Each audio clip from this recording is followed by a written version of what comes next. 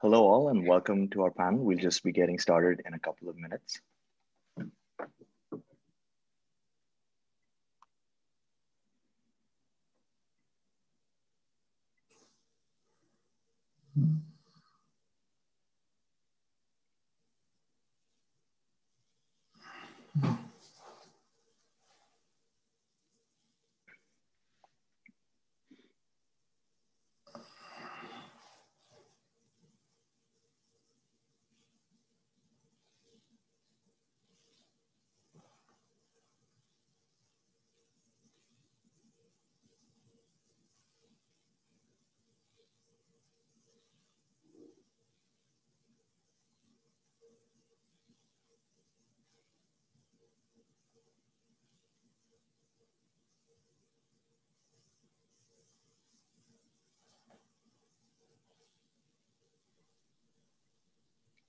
Good morning, everybody, and welcome back to the 2021 EPIIC Symposium. We will now progress to the panel, Buckling the Belt, Environment, Development, and the Belt and Road Initiative. My name is Arjun Padalkar, and I am a fourth-year student in this year's EPIIC class, majoring in quantitative economics and international relations. I'm joined by my fellow co-moderator, David Jiang, who is a second-year student in this year's EPIIC class. In today's panel, we look forward to discussing China's environmental policies and climate leadership at home and abroad. We will be discussing how China will factor in environmental standards into one of the most ambitious infrastructure development projects in world history, the Belt and Road Initiative. China accounts for roughly 28% of global carbon dioxide emissions, which is roughly the same as the next three emitters, the United States, the European Union, and India. To remedy this, President Xi Jinping has embarked on an impressive mission to be carbon neutral by 2060. The CCP has set ambitious goals to peak carbon emissions well before 2030 and aspires to radically cut down carbon funding. However, China's vast and expansive Belt and Road Initiative that has been signed by 2/3 of the world's countries has been heavily criticized for accelerating ecological damage in host countries. This panel will delve into the nature of the relationship between China's environmental leadership and the Belt and Road Initiative. Can China's development and environmental goals be harmonious? What does the situation look like on the ground in some of the BRI signatory countries? I'd like to introduce David Jiang. Thanks, Arjun. Before I introduce our panelists, I want to explain how the panel will run. For the purposes of encouraging as much discussion as possible, each panelist has been asked to give opening remarks of 5 minutes, and then we will open the panel to discussion among our speakers and then open it to the audience for questions and answers. We have a distinguished group of panelists today, and we will give a brief introduction about some of the work they have done in the context of our panel. In the chat, you will find a link to the symposium program with their full bios. We begin with Dr. Joyce Msuya. Dr. Joyce Msuya is the Deputy Executive Director of the United Nations Environmental Program. Ms. Msuya has more than 20 years of extensive experience in international development strategy, operations, knowledge management, and partnerships across Africa, Asia, and Latin America. Prior to joining the United Nations Environment Program, Ms. Msuya served as advisor to the World Bank's Vice President, East Asia and Pacific region in Washington, D.C. Welcome, Dr. Msuya. Thank you very much, David, and thank you, Arjun, and good morning, the panelists. I'm in Nairobi, Kenya, so it's afternoon here. I'm really delighted to be invited to this panel. But let me start my opening remarks with actually a bit of personal perspective. I grew up in a country called Tanzania in the 70s. And even then, as a child, I did see firsthand the challenges of having intermittent electricity, water shortages, bad roads. I can go on and on and on. I have also lived in China, in South Korea, and now I'm in Kenya. What I'm coming to realize with my global experience, so many communities in the world, and I would actually dare to say communities in the 60 or so countries that are part of China's Belt and Road Initiative, they will tell you the same thing, that they wish for the same thing: better roads, better electricity, more reliable source of energy. They want a decent supply of water so their kids could go to school rather than go and fetch water. They want the roads and railways that can connect and promote trade across countries.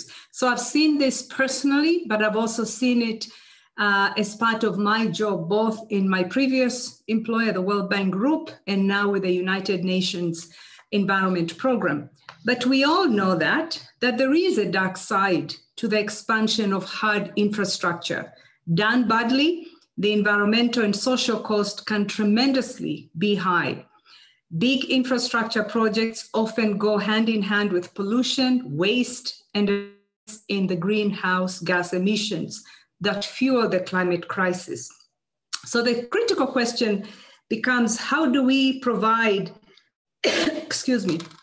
for the basic needs of people without harming humanity's long-term ability to flourish as a species?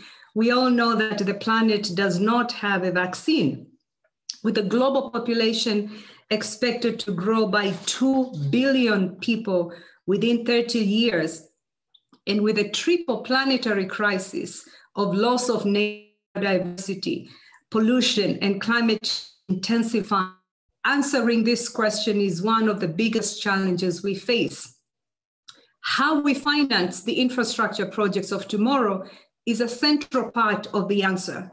And China's Belt and Road Initiative provides a powerful example of some of the opportunities, but also the challenges that lie ahead.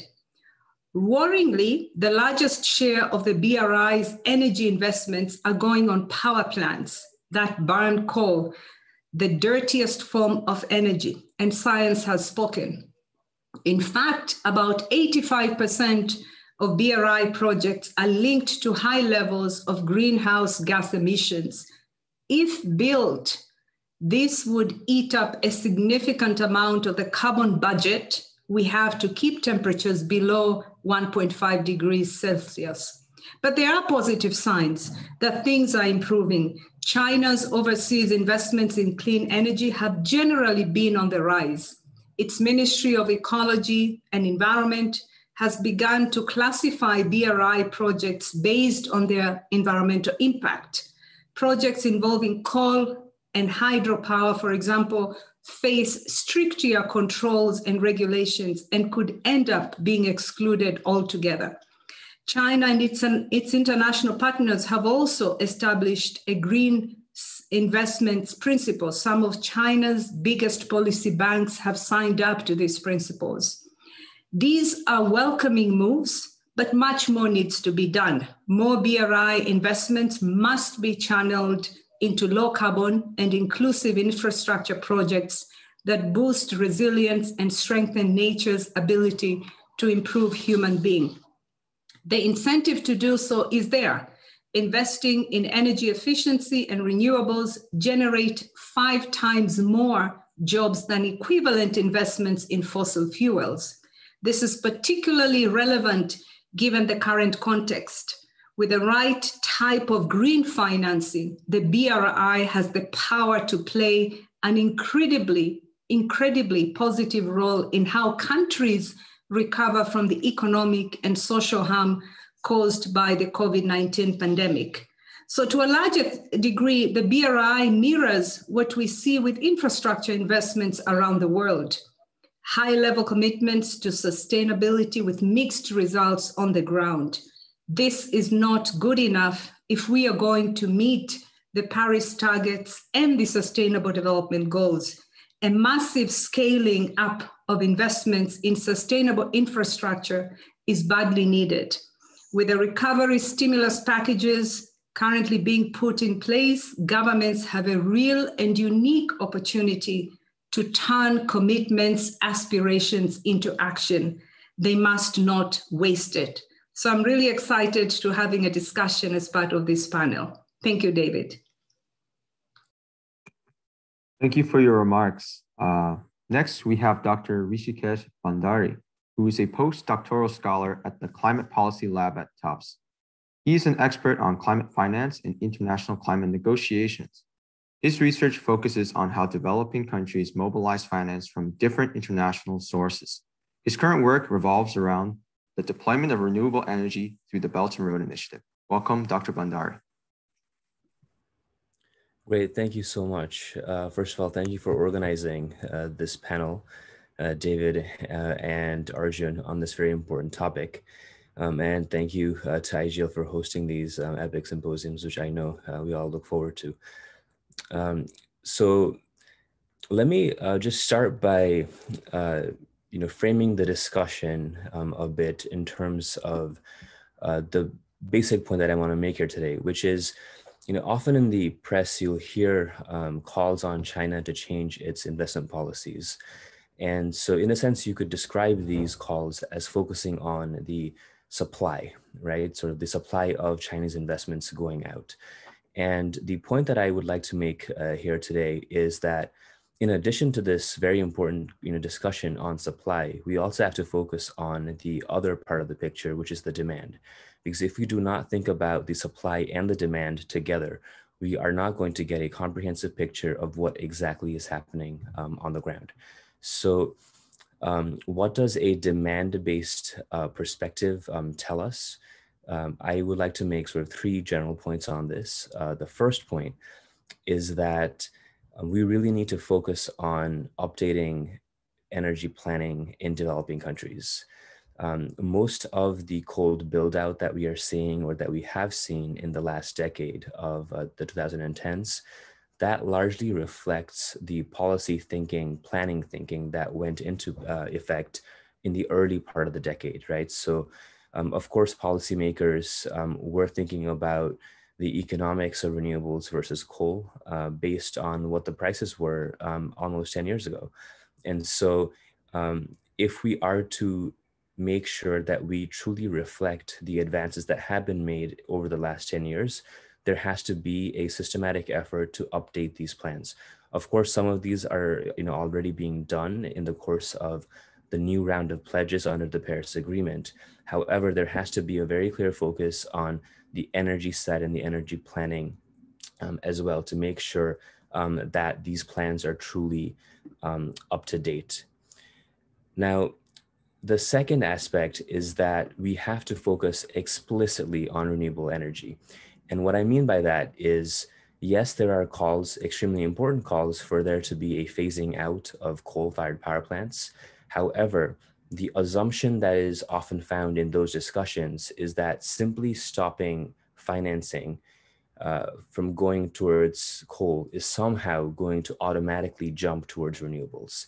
And that assumption, I think, is a little too strong and often is under the surface, but I think needs to be brought to the surface to be really examined critically, because it may be true in certain instances where there is the fungibility of money that goes from coal to move over to renewables. But I would argue that it's not automatic, and therefore there is substantial room for countries that host these investments to actually change their policies so that they consciously tilt the scale towards renewables away from fossil fuels. A very conscious and intentional effort in focusing on renewable energy policies would be my second point. And finally, and this is what I will close on, is we really need to foreground what the needs really are, right? Because we're talking about, developing countries that have, as was mentioned earlier in this panel, that have really real infrastructure, energy, drinking water, a whole array of needs that really need to be filled. And so I think thinking about what the needs are first, rather than what the sources are, and a pretty dichotomous debate around whether it's Chinese or American or any other source of money, I think would really help us to think about how can we exactly meet these needs. What would these sources of finance be? Therefore, would be a derivative or a sort of a secondary question once we foreground what exactly needs to be done on the ground. And so I think it's important for us to capture the nuances in a holistic way. And I think really thinking about what exactly are the needs on the ground really has to be the starting point, I think, for these discussions, so that we're able to think about these sources in a way that actually truly reflects what countries need on the ground. So I'll stop there. Thank you, Dr. Bhandary, for your remarks. Our third panelist today is Dr. Elizabeth Losos, who is a senior fellow at the Nicholas Institute. She is currently exploring how to plan for and optimize the environmental impact of infrastructure expansion in Asia, Africa, and Europe that is stimulated by China's new Silk Road initiative. Welcome, Dr. Losos. Thank you, David, and thank you all for having me join you. This is a wonderful opportunity and great panelists to be speaking with. The topic of your symposium is incredibly timely, and anybody who has been reading the news in the last couple of days knows that the tensions between particularly the US and China are hitting a boiling point. And often the environment is seen, particularly climate, is seen as one of the sort of potential bright spots out there where there actually might be some global cooperation that moves us in a very positive direction as compared to many of these other tough issues that the world is facing.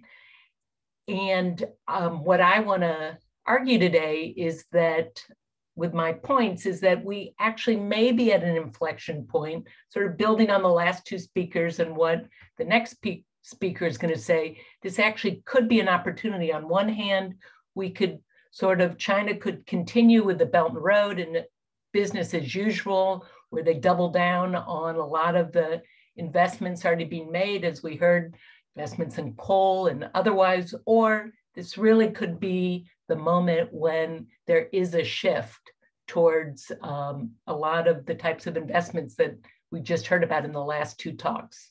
So what I want to do is talk about 3 points. Briefly, the first one is that actually China has already started to do a revision of the Belt and Road. They've already sort of looking at 2.1. The second point is that there is a global movement which might present an opportunity with the Build Back Better and this post-pandemic moment. And then finally, that there are some unique opportunities that exist that might allow this movement. But first, let me give a little bit more background on the Belt and Road. The Belt and Road has been around since 2013. It was really the development of infrastructure lending that China was already doing, but then became coalesced as the Belt and Road. And from the very beginning, there was this piece of the Belt and Road, which is called a Green Belt and Road, and a movement. China was promoting the movement towards eco-civilization, which is embedded in China's 5-year plan. And the Belt and Road was going to be this wonderful people-to-people cooperation to reach that. And President Xi has actually been very supportive of this. There was an analysis by Bloomberg Intelligence Services that showed that by 2015, his speeches to the Party Congress already used the term environment more than economics or economy, which is sort of extraordinary. And indeed, beginning in, say, 2012, there were a whole series of guidelines and decrees and corporate social responsibility standards around specifically the Belt and Road and more generally overseas lending that really put out aspirational environmental and social goals that, if they were actually followed through, would probably represent the most progressive environmental global agenda the world had ever seen. But what we know and what we've heard from previous speakers, and we'll hear from the next, is that on the ground that actually hasn't happened. There's a big disconnect between the rhetoric at the highest level and what's actually happening through Belt and Road on the ground. There are some bright spots, but there are a lot of issues, whether it's all the coal plants that are being financed or dams such as in Indonesia that is risking the Banteng Toru hydropower project that is risking extinction of orangutan subspecies, or resource finance agreements in Ghana that link infrastructure with the development really unsustainable and very harmful, both from an environmental and health perspective of bauxite mining, whole range of these opportunities. And why this discrepancy occurs, we can talk about, but I would say the Chinese expression, the mountains are high and the emperor is far away, sort of sums it up, that even though the central party is pushing this, and it's really President Xi's agenda, those that are taking the action on the ground don't really feel compelled. Most of these guidelines are in fact that, guidelines. So we can talk about that more, but I want to mention these 3 points which make one think that this could be an inflection point. First of all, China has greatly pulled back in its investment. The Central Policy Bank, which does most of the lending, their infrastructure lending has dropped by more than 90% since 2016. This has been done quietly. China doesn't talk about this, but there's really been a retrenching. There's much more discussion of quality infrastructure rather than the initial push to just get infrastructure out. And right now, of course, then COVID came along and these loans diminished even more. And so now what you see is this moment where BRI is likely to pick back up again, but perhaps in a different venue. Second of all, the global environment has also changed. Build Back Better, which was started by the UN and the Sendai Forum right now, is seen, there's a broad consensus that infrastructure lending should move in this direction. And the Biden administration in particular is behind this.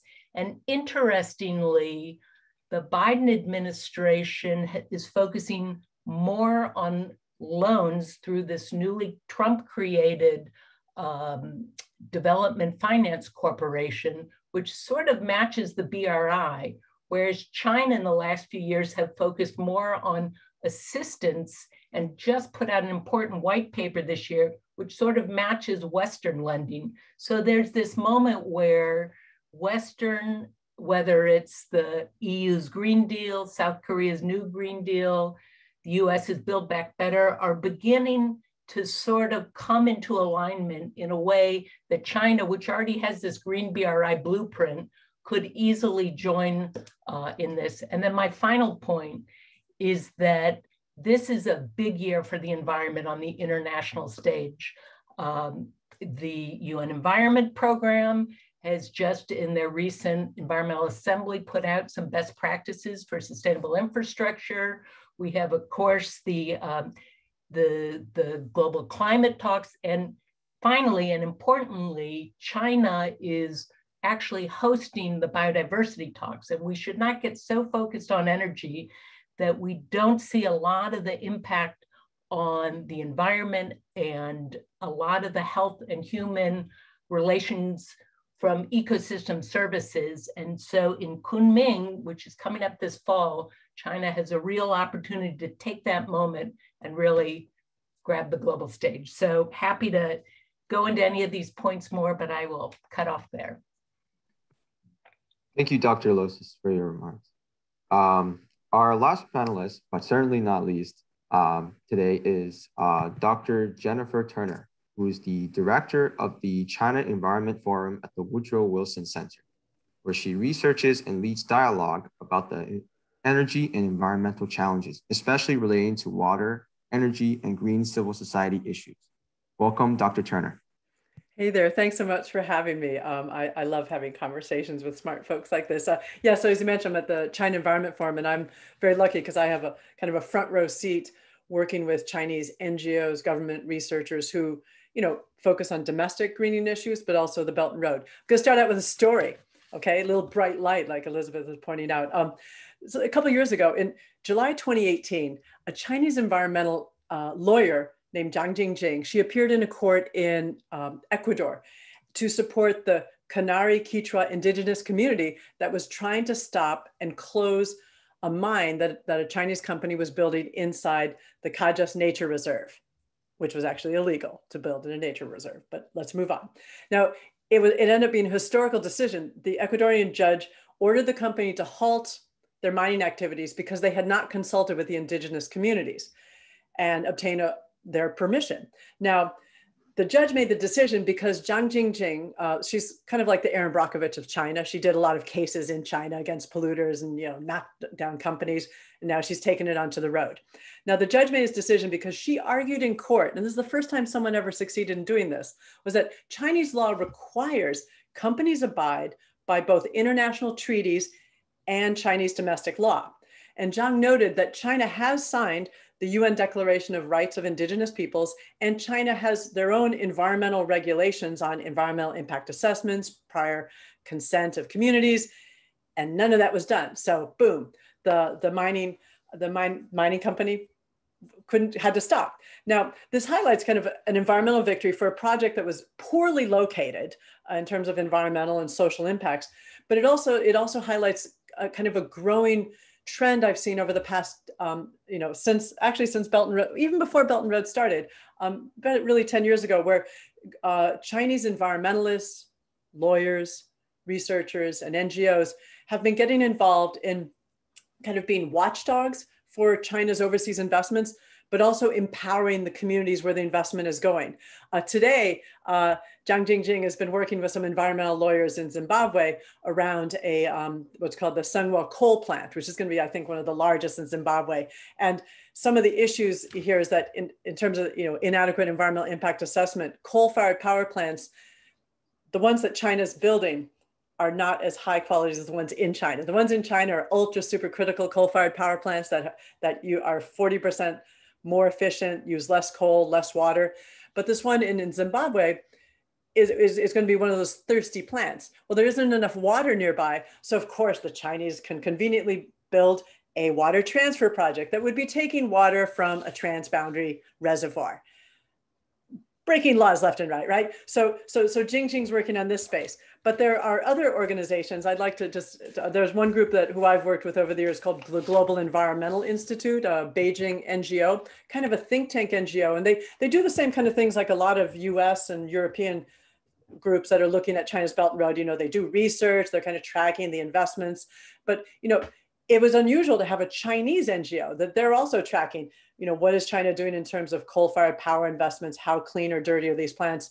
But their first project was in Africa, where they were working in Cameroon, Congo, Uganda, Mozambique, and they were doing journalist trainings and exchanges, bringing journalists from the region to China to learn about how to be better environmental reporters, and wanting them to focus on China-Africa timber issues, because there was a lot of cases, a lot of China's BRI investments, building roads, building trains, opens up forests, and then the timber companies can come in. They also were doing research on export-import laws and practices that were being violated in this kind of timber trade. And they've done other works in other sectors, like in Southeast Asia. They've been building the capacity of NGOs there to kind of be watchdogs for certain projects. But they also, the nice thing is with this group, and there's some others in China that are also helping to build the capacity and understanding of the Chinese government of the environmental impact. So it's one of the bright lights that Dr. Losos was talking. It's a different bright light I wanted to shine, is that there is this kind of like bottom-up movement. And in terms of like another renewable energy, WWF China and a Chinese group, Green Innovation Hub, they've been doing assessments in Southeast Asia of what's the potential for renewable energy? Because Dr. Bhandary said, these renewable energy projects aren't getting out, right? Well, they're looking at some of the obstacles and identifying opportunities. So in some ways, it's really exciting for me to see the kind of roadmap that Chinese NGOs are doing. Something that I could go into a little bit more in the Q&A, but I'll highlight here, is that a lot of the problems with BRI problems is that there's a lack of transparency. Agreements are made very quickly, so you don't have the environmental impact assessment statements. There's not continued community engagement. And there's even, I think that I'm sure, Dr. Bhandary, you probably are frustrated with this, there's no good database on what even are the BRI projects. And there's a lot of like Boston University and WWF, all these people are gathering them, but the Chinese government itself doesn't maintain a list that shows who's bid, where is it, is there an environmental impact assessment? And that kind of transparency is going to be crucial if we really want to green that Belt and Road. I will stop here and let's open up for questions. Thank you, Dr. Turner, for your remarks. Now I'll pass it over to Arjun. Thank you so much, Dr. Turner, and the rest of the panelists. Your remarks were so insightful, and I'm sure that the audience would be racking their heads to get questions in the chat. But while we prepare for that, we would encourage any comments or questions between the panelists and themselves. We encourage any questions or comments on what the other panelists have mentioned or any other interesting facts. Feel free to come off mute as well.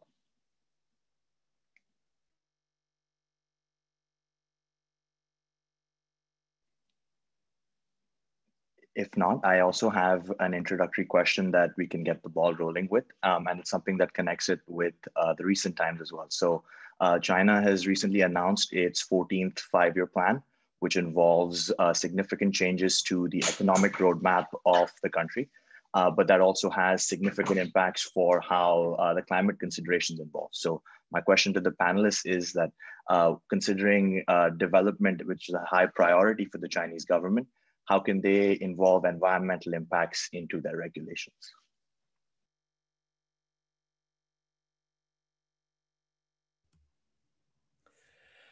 Can I kind of jump in kind of related to that?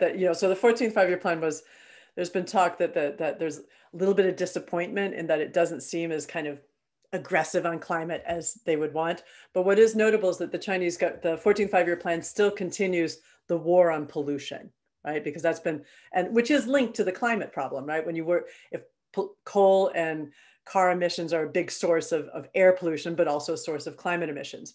And one area that I thought that China is still emphasizing that is wasn't brought up yet today, but green ports. Have you guys heard about this? That starting back in 2015, China was having big problems because they're the number one, Shanghai, the busiest port in the world. So lots of air pollution. And of course there's diesel. So that is also greenhouse gases. And so China they started an action plan. And so they're having like a war on pollution from ports.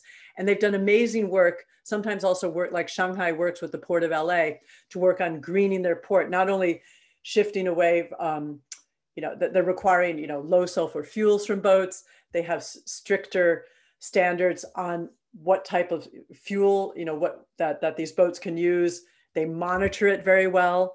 They also have more and more of their ports have what's called shore power, where when boats come in, I picture a giant plug. They plug their boat in so they're not spewing diesel out. Again, cleaner and greener. And one question that I've been kind of pondering, and I'm starting to talk with people at the Ministry of Transportation, like, how do you take this is a good practice, right? They're greening their ports. The air quality is getting better, which has a good climate impact. How do you take this on the Belt and Road? And so I'm answering your question with a question, but it's just that there are other examples of this in China too. They've been pushing building energy efficiency. Why aren't they taking that on the road? So that there's lots of opportunities, kind of like, Elizabeth, I was thinking that's another kind of opportunity where China could take some of their domestic practices besides renewables onto the Belt and Road. So I will mute here and let other people say things. Arjun, if I may come in, I would like to build on the previous speaker by giving two perspectives. I think one of the areas that probably we have not touched upon in this panel is the role of BRI countries recipient. I mean, we've talked a lot about what China can and should do, but I think we should not lose sight of the fact that BRI is a financing mechanism. And from what you see, including in literature, particularly in developing countries, the recipient BRI countries do have a role to set the guardrails when it comes to regulatory environment, to negotiate on the kinds of financing tenure they want. And we see this, by the way, with traditional donors, what others call traditional mature donors. And China, when it comes to financing, particularly infrastructures, they're really a new kid on the block. What we are seeing, for example, in some developing countries, where you have sensible, sustainable BRI investments, the recipient country have a role to play in setting what the regulatory mechanisms should be, what the terms of financing should be, including environmental and social standards according to international. So we should not lose sight of the role of BRI recipient countries. And most of them, I think the previous, actually you, Arjun, alluded to, it comes to the tension between development and climate. You have limited budget. For example, I mean, you look at a country like Kenya or a number of middle-income countries, they have quite a significant poverty population. The inequality story is just daunting.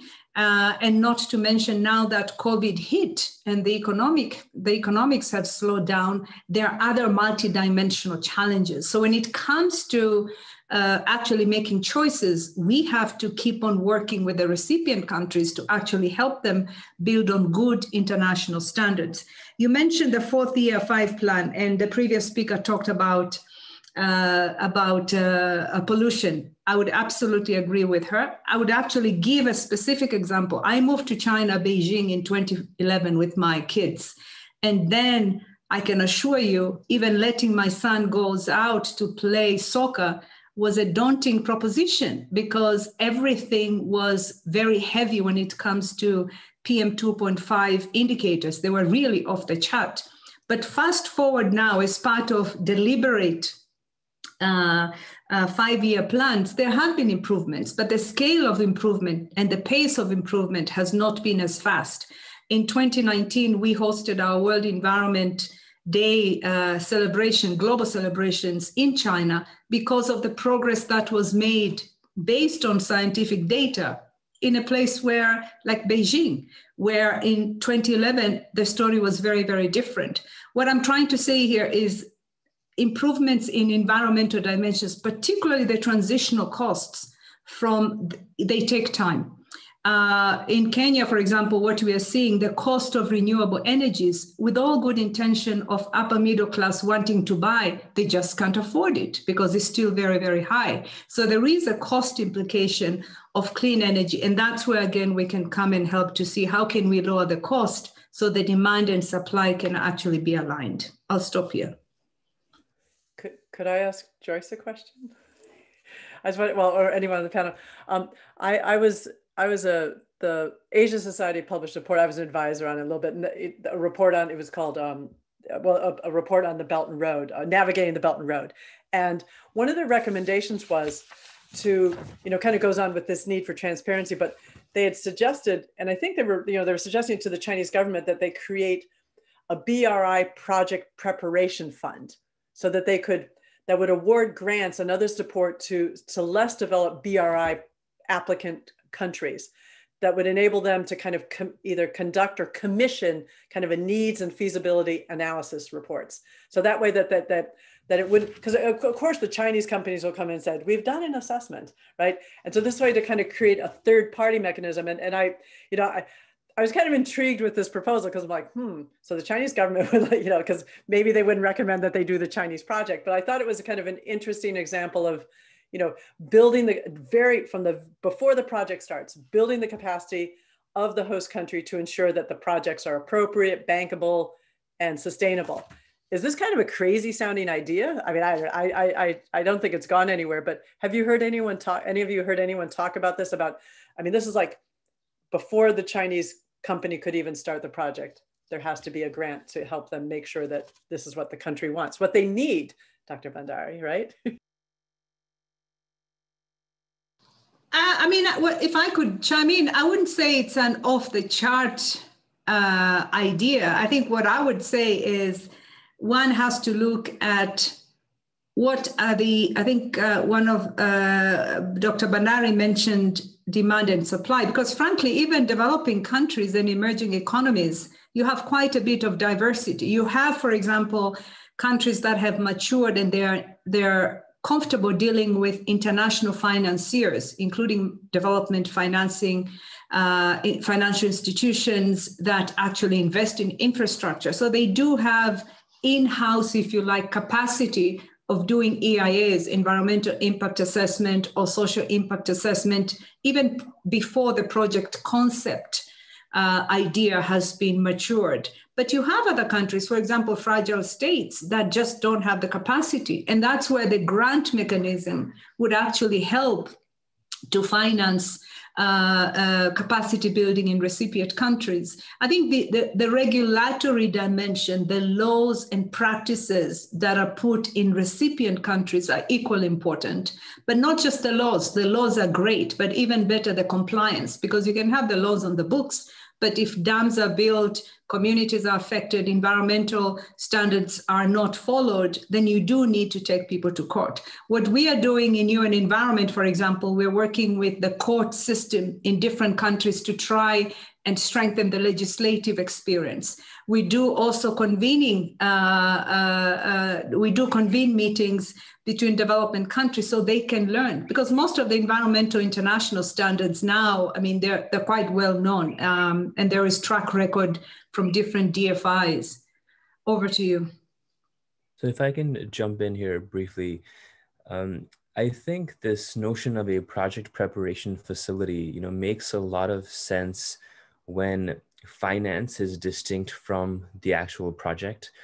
And in many of these BRI cases, that's not the case, right? Where oftentimes they already have the finance there. And then, so in a sense, it's far more bundled in terms of who does the procurement, and who is going to finance.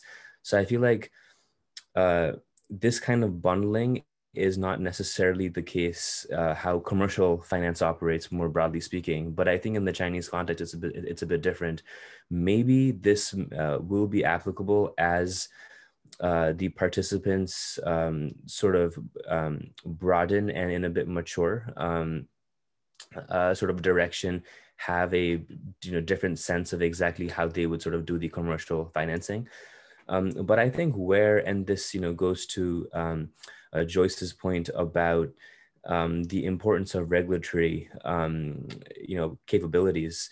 I think there certainly is a case to be made for equipping these countries to be able to really enforce existing laws, because we've seen in so many cases, and I can give you some examples. For example, in Indonesia, where the coal-fired power plants, yes, they did an EIA, they on the books, but it wasn't really, an EIA that you would really sort of be confident about, right? And so I think, and a large part of that is because of the lack of compliance of existing policies. These aren't necessarily new policies, but this is, existing policies on the books. And so I think some kind of a support facility to strengthen and enable the regulatory teeth, if you will, the countries have, would, I think, make a big difference. But in terms of bankability, because Chinese financing works a little bit differently than sort of, the bread and butter, DFI financing, I'm not convinced that there is a case to be made for, bankability as sort of the way to, get the financing facility to contribute. So I will jump in now. There's a lot said there, and I have a lot to respond, but I just want to make 4 points, I think, in response to all of these various comments. The first is something that is implied by many of these points is that early stage upstream planning is critical, whether it's the coming up with an energy plan or strategic environmental assessment that perhaps is cross borders. And a lot of these issues, if there was good planning ahead of time, would help put in place what needs to happen. And actually making it happen isn't always the case, but if you don't have early planning, you're not likely to get there. And that is definitely a role that, whether it's multilateral development banks or UN agencies or bilateral programs, even, I mean, this can be something that China can take on. For example, China and Brazil have put together a list of infrastructure that Brazil wants, that China might be willing to finance, if there's actually a plan ahead of time with well thought out regardless of what sector you're in, and ideally it's done cross-sector, you're really much more likely to end up where you want to be. And how that's done, there are lots of options. One possibility is there's actually a fund, a facility that was initially set up by the World Bank and is housed under the Asia Infrastructure Investment Bank, an endowment that whose mandate is essentially this, although I don't think it's really doing much yet at this point, but that might be one place to really help do this planning.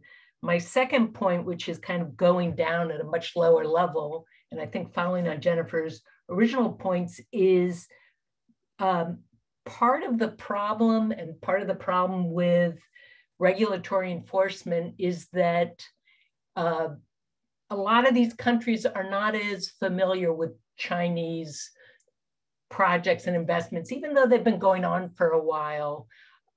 There are cultural differences, there are language barriers, and there's just not an understanding. The multilateral development banks have spent 30 years developing a system of safeguards and procedures and transparency to a large degree.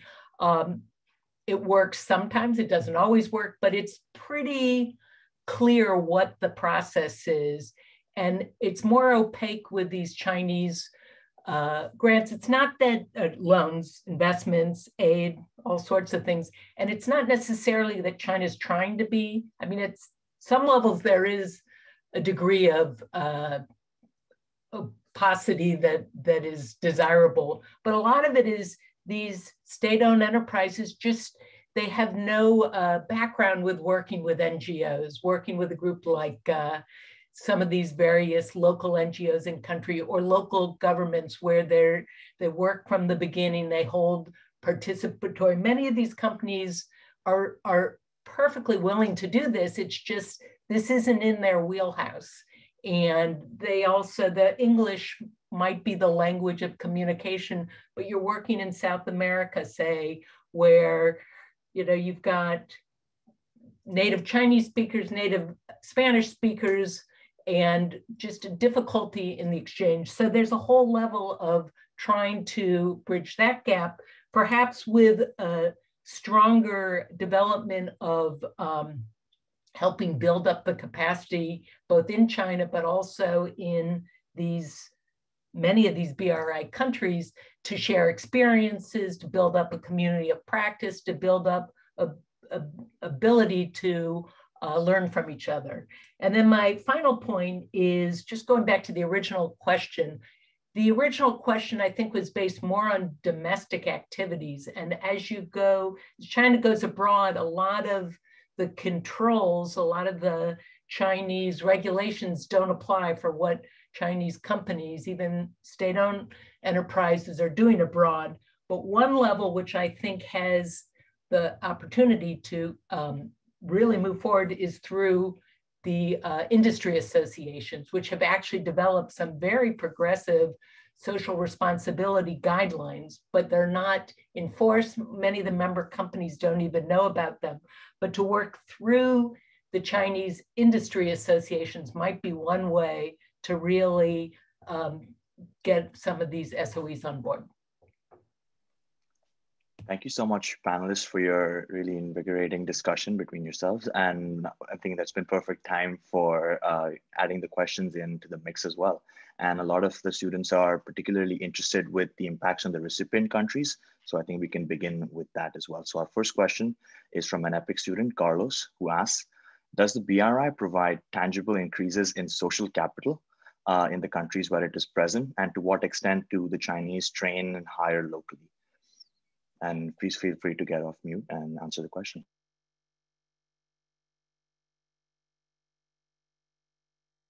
Sorry, can you repeat the second part of the question, Arjun? Yes, absolutely. The question asks, to what extent do the Chinese train and hire locally in the recipient countries of BRI investment?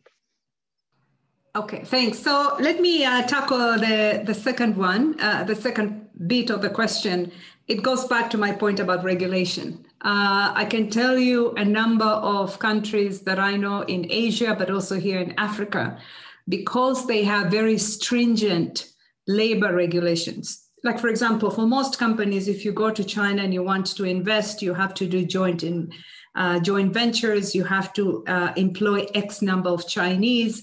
So some of the BRI recipient countries in their laws have actually put that. Rwanda is one of the countries, for example, where they do require actually locally made, local job creation, if you like, as part of some of these initiatives.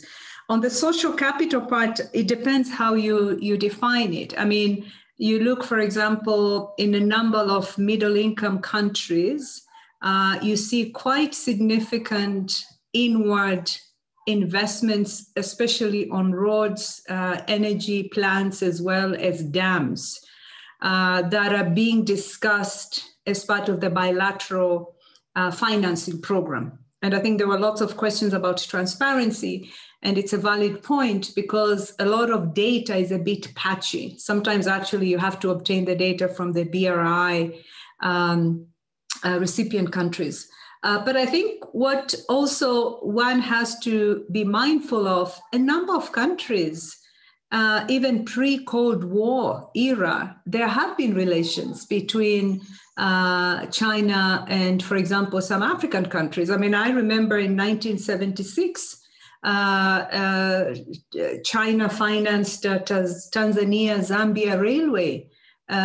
Even then, despite the language, and it wasn't packaged as BRI, but it was a massive infrastructure investment that actually covered two countries, so to speak. So there is prehistory that now is evolving based on what we are seeing.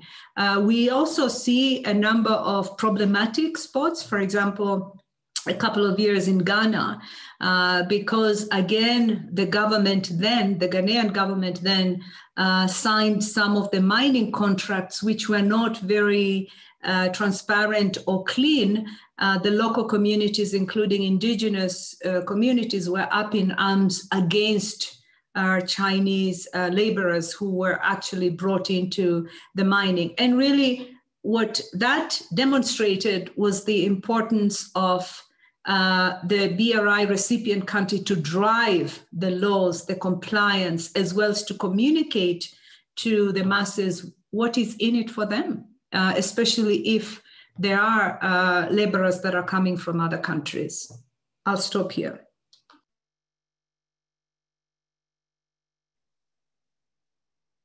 Thank you so much, Dr. Msuya. And another question also looks to ask, what are the sort of incentive structures that could be used to help allow the host countries to transition to a more green partnership in that? And the question is sent in by Elliot, who's also part of the EPIIC class.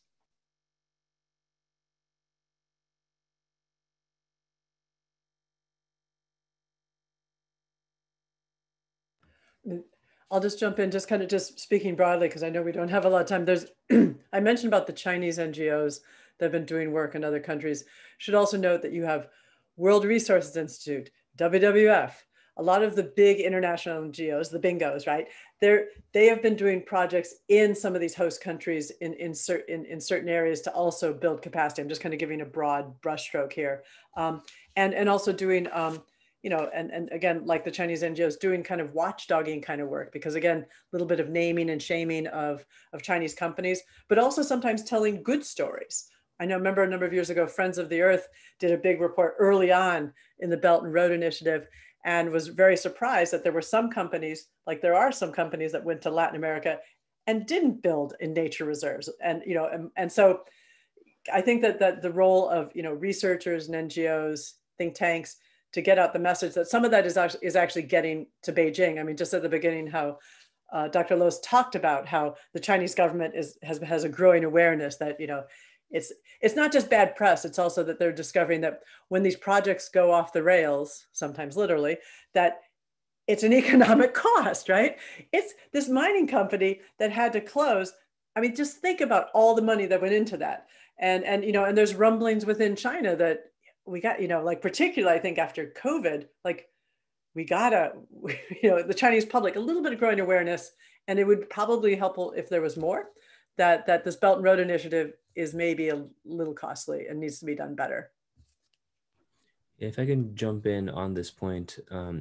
So in regards to incentive structures, I think the most important thing would be for the recipient countries to be very clear about their own policies, right, that are explicitly green. And now, to give you an example, I did interviews in Indonesia, and what one policymaker said was, if we ask for coal, they as in the Chinese, will sell us coal.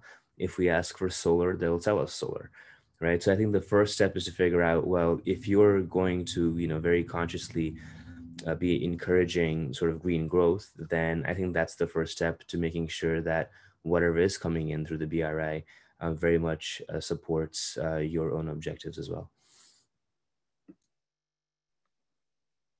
Thank you so much for that, panelists. I turn it over to David for asking a question. So this is a question from Carlos, member of our EPIIC class. So could the environment be an area of cooperation between the Biden administration or subsequent American administrations and China?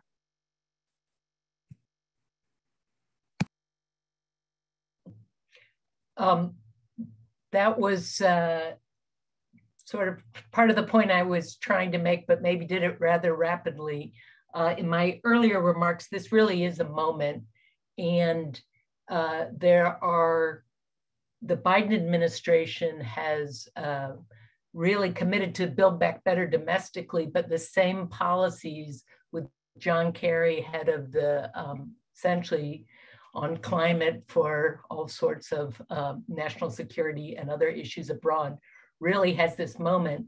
But the EU is right there. South Korea has their new deal, but also the important thing is all these countries are looking at trying to look at the post-COVID recovery, and lower income countries are really suffering. And if you look at where, even though there's an understanding that green recovery is important, these lower income countries are not putting money into that right now because I think generally they don't have it. And so it really could be a moment. It is almost a face-saving, because China has been so vocal about the Green Belt and Road and eco-civilization. It is not, it's something that everybody, it's a win-win on the geopolitical side. So if it's only about politics, there's a clear opportunity. Problem is sometimes economics, there are a lot of other issues out there, but it's a real potential win-win if the parties decide to go that direction. If I can add, thank you, Liz. That's what you teed up.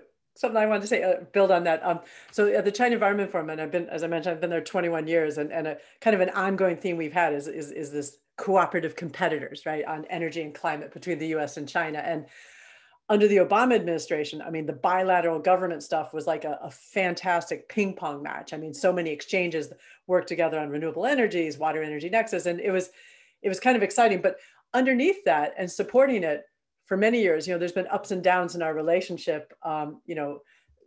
US NGOs, think tanks, universities have also been doing a lot to work with China, building their capacity. I mean, a lot of the big international NGOs have offices in China, and even the Energy Foundation has an office there. And so there is even under the Trump administration, there was still those groups, the non-governmental groups, continue doing their work in China a little slower.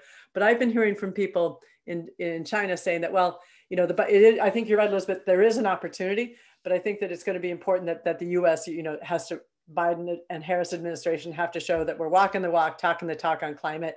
And, the talks that are going on with China right now, they're not exactly warmly embracing each other yet because of the politics, but, I'm the eternal optimist. I think that it could end to be that we have to kind of, instead of just two, maybe, we probably might be coming together more with the Chinese in multilateral forms. But yeah, I'm optimistic, at least we're all moving kind of in the same direction on that. But thank you so much for that. And going off that same wave of optimism, we have another question from our EPIIC class. Ben McLean, who asks, China gives off domestically the appearance that they're a little bit hesitant about climate change, but touted internationally. You have detailed, however, that this isn't the case with the Belt and Road Initiative. How has this affected how any nations view China's legitimacy when it comes to being a leader in the fight versus climate change?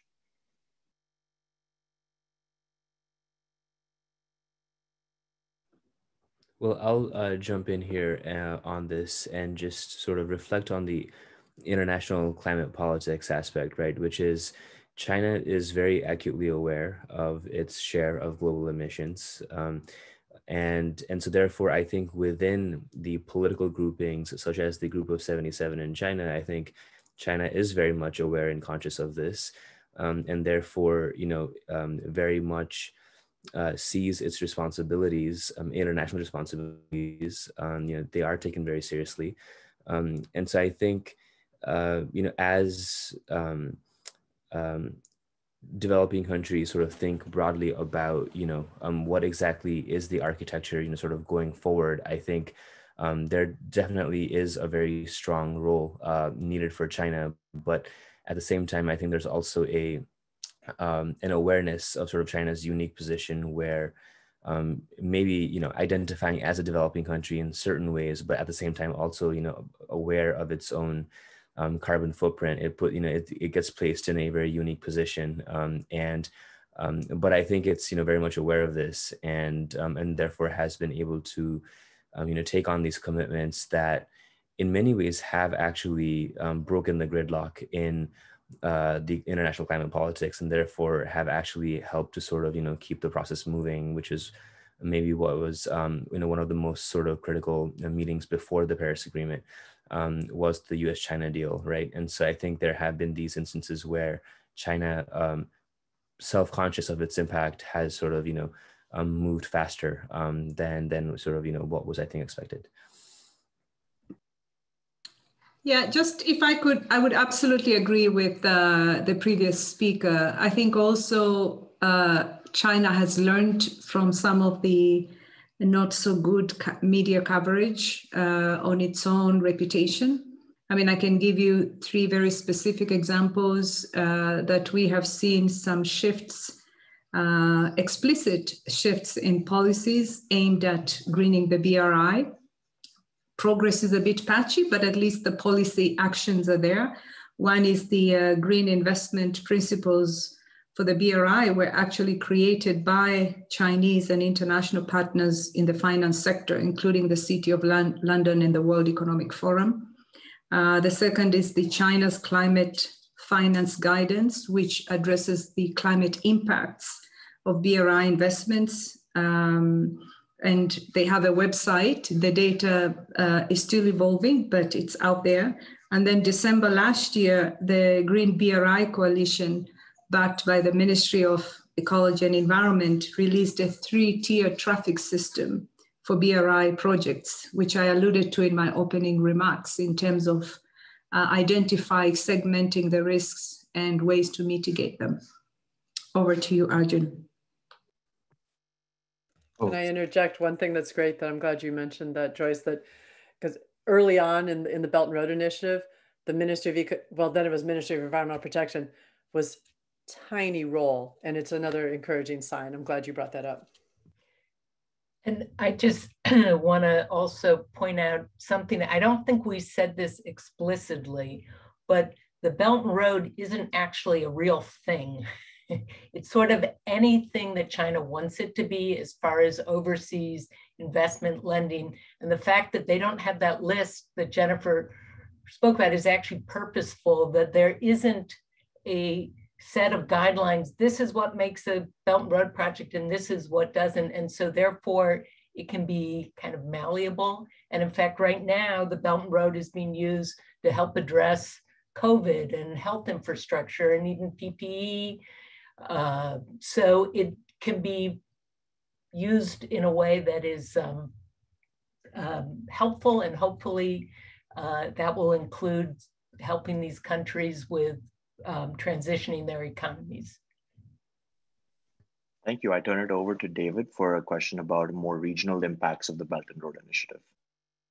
Yes. So want to go in a bit more specifics. We have a question from Julia from the international delegation from Brazil. What do you think is the importance of the BRI to Latin America, considering its reality and context? Can you also discuss a little bit about how you think the BRI will impact the environment of this region?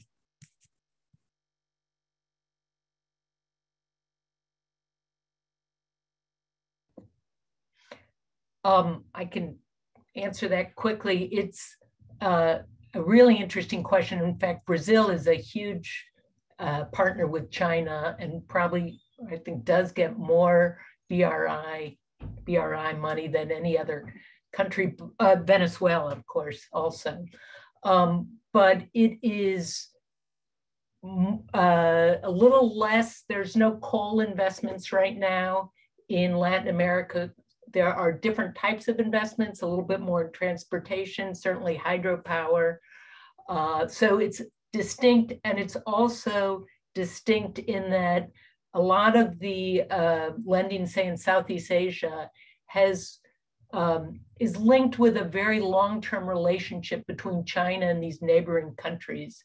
So the relationship with Latin America is a bit distinct with certainly the Asian BRI countries and also even African. And so I think it's become more, it's really been a real growth area. It wasn't initially considered part of BRI, but now it's one of the fastest increasing areas, and it's pulled back again a little bit in the last couple of years, but it is, it's a very important relationship, particularly being in the backyard of the United States. Thank you. Thank you so much for that answer. We also have a question regarding Africa, the same way we did with Latin America. So since Zara from the Kenyan delegation asks, since the announcement that Lamu Island is set to be the location for Kenya's first coal plant as part of China's export coal industry, the implementation has been met with a backlash from the environmental organizations, such as Greenpeace. Is the United Nations Environmental Program also a part of that opposition movement? And she would like to know a little bit more about what they are doing about it. Thank you. Thanks. So I will answer your question in two ways. Thanks for the question. One is, as you know, we are headquartered in Kenya since 72, I think. And our Secretary General, bigger picture from the UN side, has talked about zero tolerance for fossil fuels, building of new plants. I mean, the message is very clear. The science is very clear. Since Kenya is our host country and a member of UNEP, because UNEP is any international organization, we have member states, meaning governments. We pass on the same message in our bilateral programs. Are we out and about in Lamu and demonstrating like some NGOs? No, because we have a policy dialogue engagement with the government and very, very regularly. So that has been our message, which is consistent with what the science speaks. Over to you.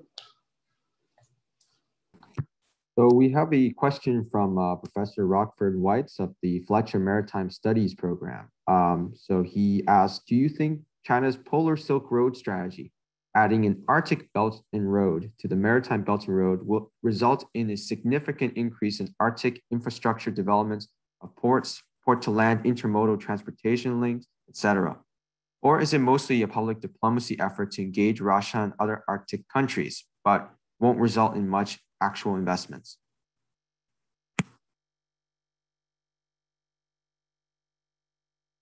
I'll briefly answer that. First of all, yeah, thanks, Rocky, for that question.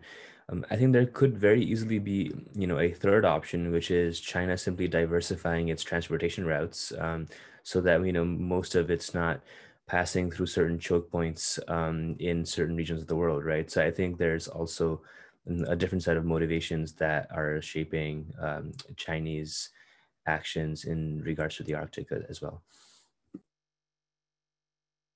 I want to just jump in here, just should note that the Wilson Center has a polar initiative, and they look broadly both at the Arctic and Antarctica about some of the environmental impacts of the development, and should note that a few years ago that China did support the creation of a marine protected area in the Ross Sea, which is one of the largest marine protected areas to date. But then just last year, China and Russia both opposed the expansion of Southern Antarctica marine protected areas. And that's in great part because China sees, they do a lot of krill fishing in Southern Antarctica. And so China's going to be really, it's kind of tangential maybe to that question, but I think China's very active and in terms of, because of their interest in fisheries and I think in both North and South Poles. But if you're interested, you should go to the Wilson Center's Polar Initiative because they're the ones fluent on this topic. Thank you so much, Dr. Turner, for that response. And David and I are cognizant of that fact that we have 5 minutes before we can conclude this panel. So we have one final question, which can be considered as a concluding question sent in by Yanis from the Greek delegation. He asks, considering that one of the BRI's fundamental goals is securing energy resources like oil and natural gas, and with China making huge investments in fossil fuels in regions like the Middle East, Africa, Central Asia, and the Arctic, do you think that the BRI's current goals are in contradiction with the government's official environmental targets? And this is something that we wanted to bring out as a conclusion of our panel, as a binding question that we wanted to bring out. So happy to hear responses from all of the panelists as well.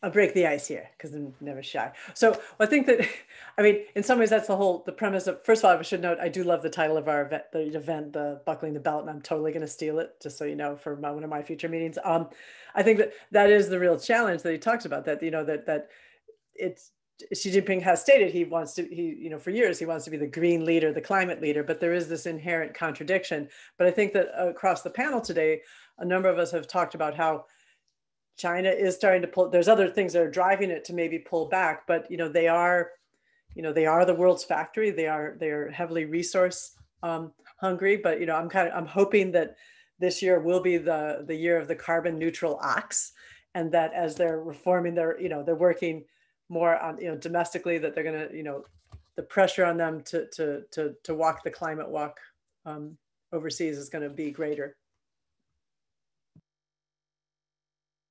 Here, I'll just jump in quickly to add that I think something we haven't sort of discussed is that the pledges under the Paris Agreement, right? They're territorial emissions, so they're emissions arising from your sovereign territory, not from your investments in other parts of the world. And so I think we see this disjuncture in this debate mostly because of this conflation of how the Paris pledges are structured versus what the expectations are. Now, there of course is right up there in Article 2 of the Paris Agreement, making all financial flows align with the goals of the Paris Agreement. So I think the next step in this process really is to shift the debate towards greening all financial flows, regardless of whether they're in your territorial emissions or not. So I think the next sort of step in the process really has to be thinking about your emissions in totality, consumption, production, and everything. So not just your own territorial emissions.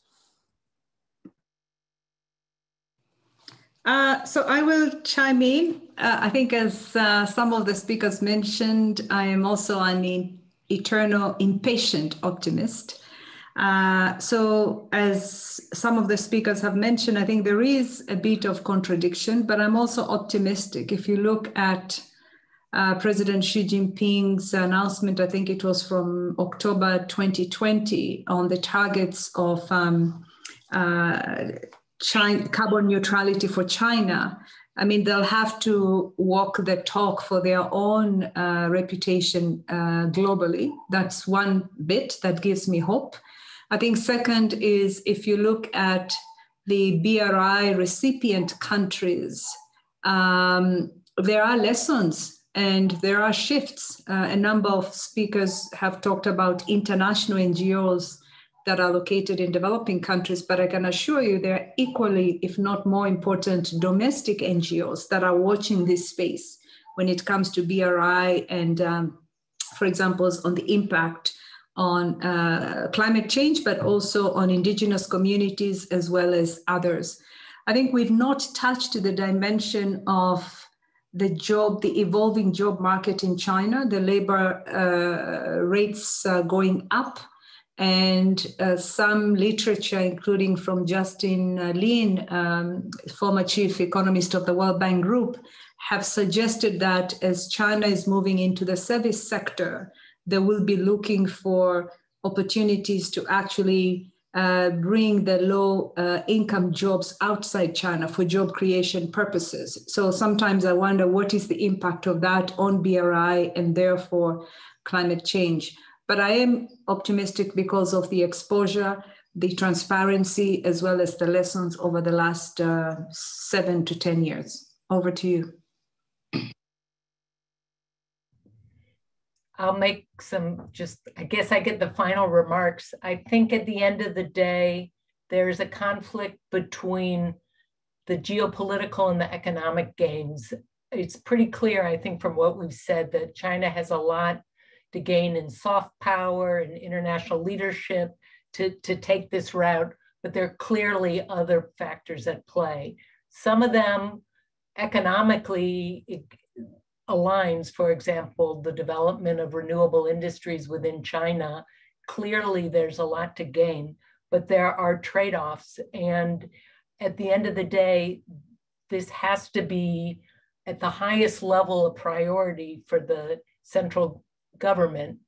And they have to be willing to work with international partners to put in the mechanisms so that way out there with their SOEs negotiating, it's very clear that this is a very high priority, and then there's a real chance, but there's a lot of factors at play, so we'll see what happens.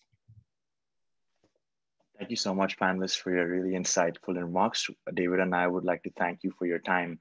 We really appreciate the opinions and the ideas that you've brought up here, especially as all of you mentioned, this is a critical time in the history, at least in our fight against climate change and rapid deterioration. And I'm glad that we could convene this and speak with these issues. We would like to thank the Institute for Global Leadership as well, and the entire staff, the EPIIC students, all family and friends that had the chance to join us today. David? So to our audience, so the next panel will begin at 12 p.m. Boston time, and we'll address China's rise in the technology sector. So the information on the panel is in the chat, and we look forward to seeing you at 12. Thank you so much. Thank you. Thank you, everyone.